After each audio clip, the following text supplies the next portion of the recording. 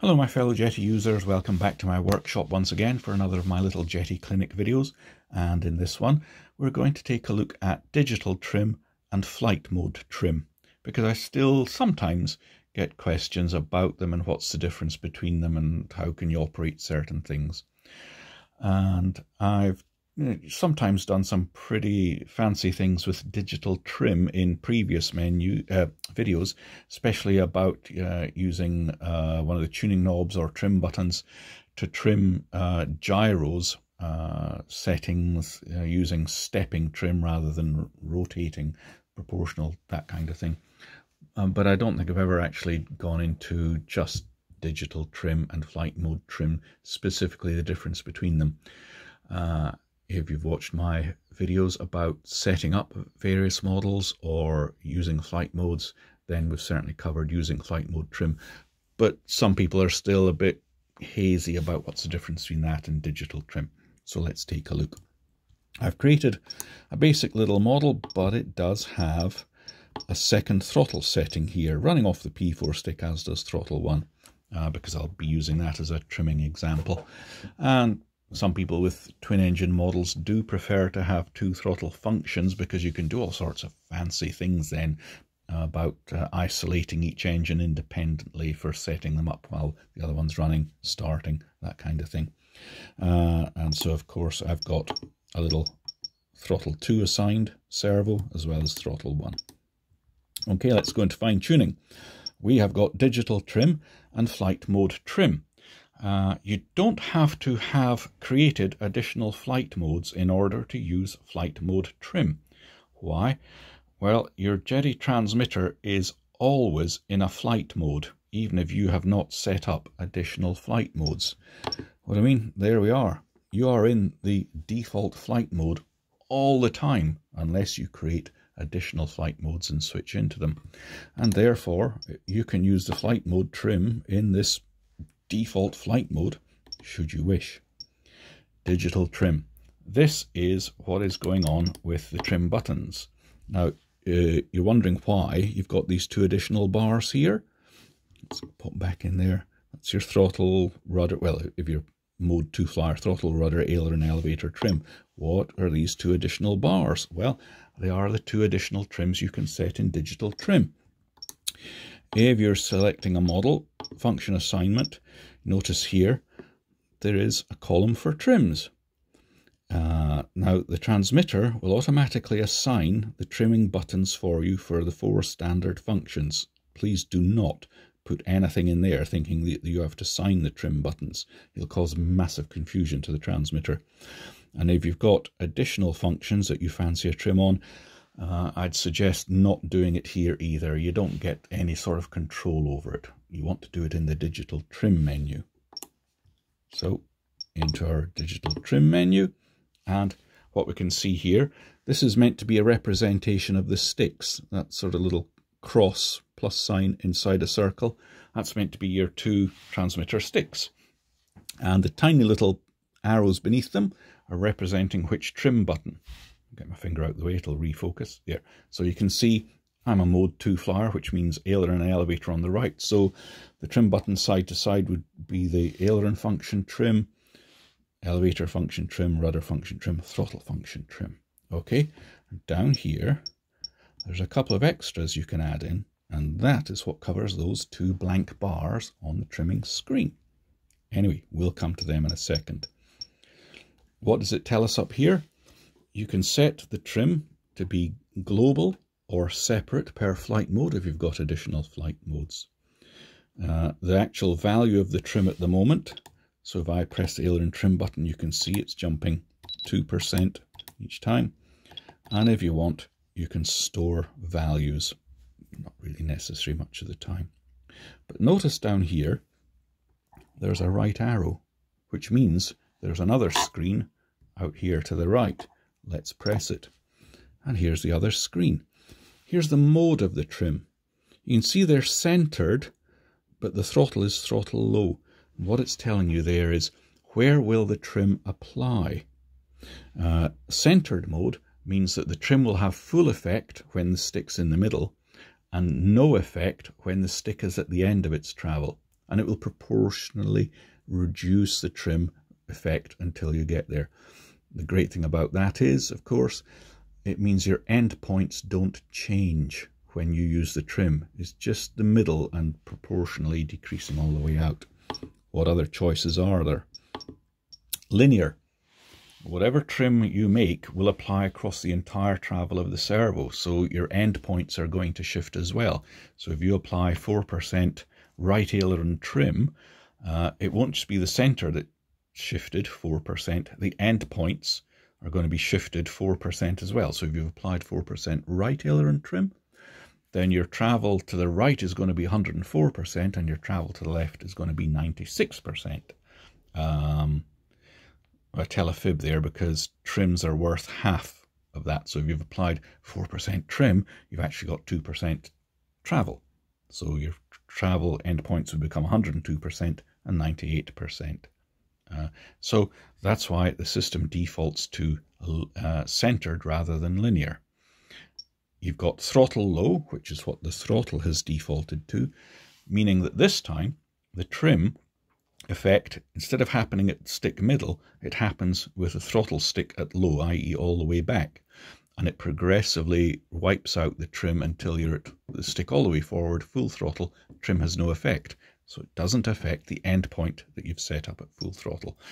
You can have throttle low 50%, so with the stick a quarter of the way forward is where the neutral point of the trim would be, where it has most effect, and its effect would reduce out other directions. Or if you want to reverse it for some reason, the throttle high with the stick fully forward would be where the trim has its effect, and the stick fully back would have no effect on the trimming travel. So down to centered, and step and rate. Now then, trim, if you see the word trim in Jeti, the number is actually only half of that in servo travel. So in digital trim and in flight mode trim, if you see 100%, it means it will move the servo 50% of its travel, not 100% of its travel. So when you see a step of 2%, the servo is only going to move 1%. And the rate, which is the maximum effect the trim can have, at 100%, means it could move the servo 50% of its travel. Now there's a minus and a plus rate. The minus rate is the trim one side, like throttle back or left aileron, and the plus rate is throttle trim forward from the middle or right aileron, that kind of thing. With 2% step, 100% either way means you've got 50 clicks of trim coming left or throttle back kind of thing, and 50 steps of trim throttle forward, aileron right, up elevator, whatever. And you can change these. If you increase the step, the trimming step will become much more coarse, it'll become bigger, and there'll be fewer of them. For instance, if you change it to a 10% step, you'll get 10 of them in 100%. A 10% step would move the servo 5% of its travel at each click. So if you're worried about a maiden flight and you don't like using auto trim and you want bigger steps of your trim to get things underway, you can do that. Let's have a quick look at it. If we come out down to here, and I will push in down elevator, so the trim step on the right, you'll see it moving 2% each time. But that's a trim 2% each time. That means it's 1% of the servo travel each time. Let's take a look at the servo travel.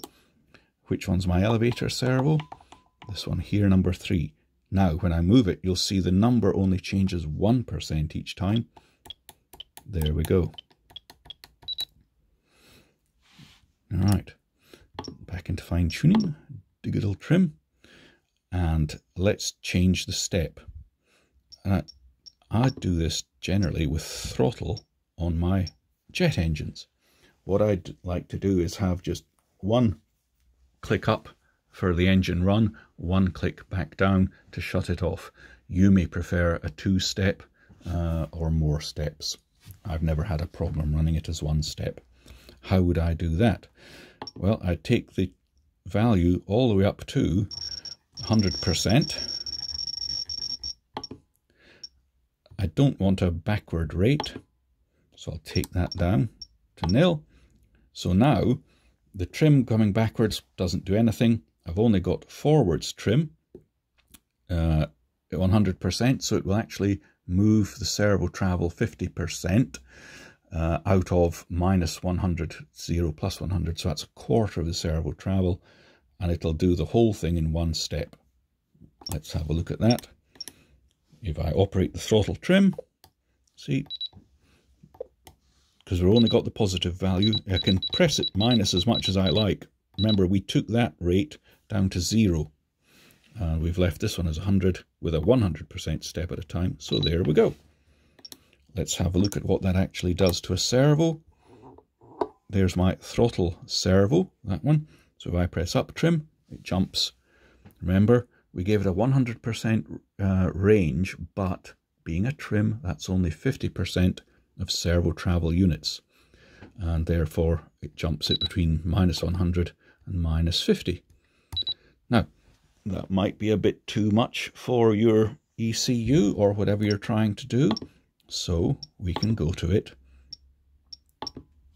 Oh, I need to come along here. And change the total rate of it. I'll take it down to 60%. And let's see what effect that has on the actual servo travel.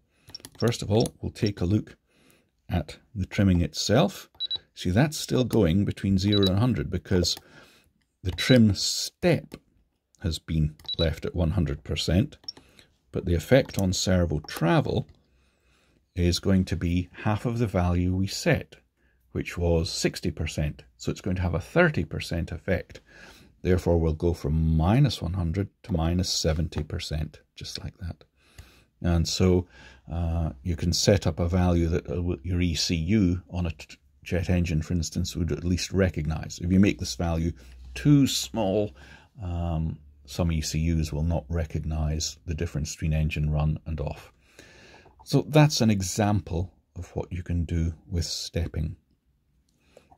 If you prefer a two-step rather than a one-step, we could come here. Look at this, for example, and we could change that down to 50%, so it would do half of the 60 in one go, or you could put a minus rate in there, and then at least the minus bit will go as well. Let's have a look at that.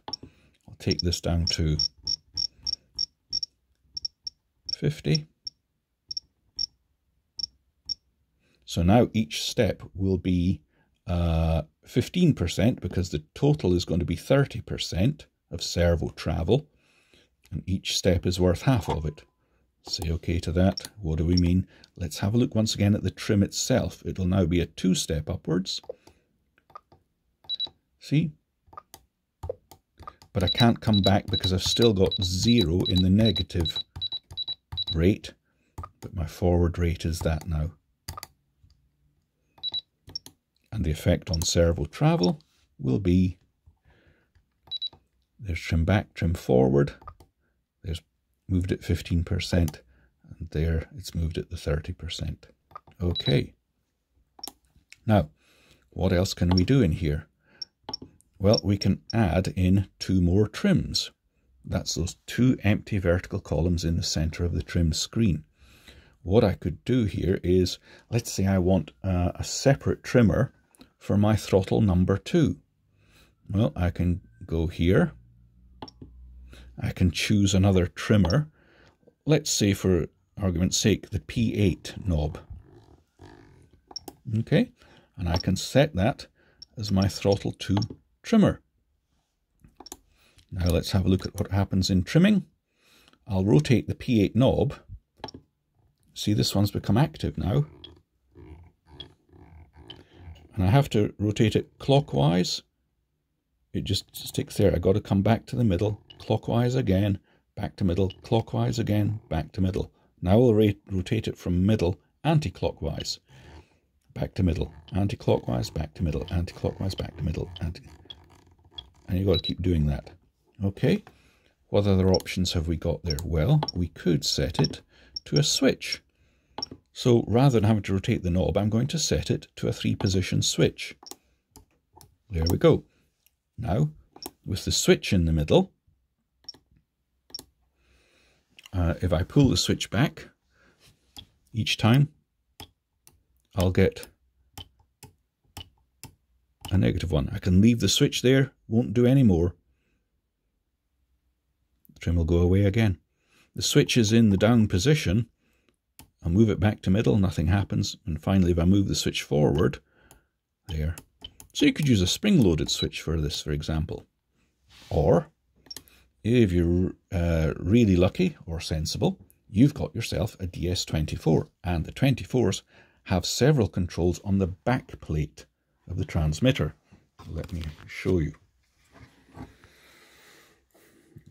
There, rotary knob, a switch, and a pair of trim buttons. And I've got them on both sides as well. So, yahoo! I could set that throttle trim to be those trim buttons on the back. So clear that out, press that trim button, there we are. Okay, and now let's have a look at the servos. There's our 2 throttle servos, throttle function 1, throttle function 2. I'll increase the trim on throttle 1, doing that, but it's not affecting throttle 2 because throttle 2 is working on the trim buttons at the back, which are still set to 2% and 100% either way, meaning it's a 1% servo step each time I press the button. There we go. So I can completely independently trim the throttles with those buttons. Or we could have done it with, as I say, a rotary knob, little side slider, 3-position switch. All very nice and handy.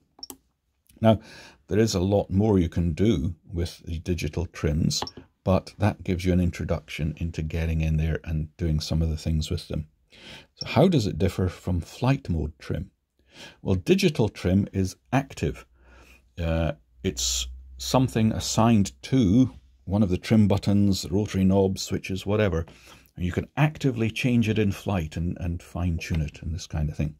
Flight mode trim is a value that you have preset before you've gone flying. And then you can activate it through the flight mode switch. So for instance here, you can set your ailerons, if you had multiple servos, servo 1, servo 2, you can set a value in there that will raise both ailerons together. Now, of course, your aileron trim won't do that. Your aileron trim will move one left, one right. In flight mode trim, you put in a value. You could have a left and a right aileron, one going up, one going down. But generally, you would do things like raise both ailerons a bit if you want a little bit of crow braking. If you just want to tune in a little bit of sort of a downward angle, a washout for landing, that kind of thing. And it would be invoked then per flight mode. So the flight mode trim is a fixed value that you have preset before you fly. You don't dynamically change it during the flight, and it allows you to have all sorts of differential values. For example, I've said we'd be setting both ailerons to come up, whereas the trimmer would be one up, one down. And you can set them to independent values to take account of different linkages, servos, servo travels, that kind of thing. So if you use the trim button to adjust the aileron, not only is it one up, one down, but they're both getting the same value. If you trim 10%, then you're getting 5% travel on both servos. Whereas in here, the fixed value, you could have 10% on that one and 12% on this one. Take account of slightly different linkages. Okay, so that's your difference. Digital trim, it's dynamic, it's during the flight, and it would just do what you expect it to do, like trimming your ailerons. It'll be one up, one down, and they both get the same value. Flight mode trim is a fixed value that you set before flying. You can't adjust it during flying, or you shouldn't even leave this open and try to. And it can be set to different values per flight mode. That's the idea behind it. And I mentioned, as we did with digital trim, the word trim means that whatever value you set here, half of that value will be applied as servo travel. So if you were to set ailerons to 10% up, what you'd get is a 5% servo travel signal. Okay, so I hope that's helped show you a little bit of what you can do with the digital trim and what the difference is to flight mode trim.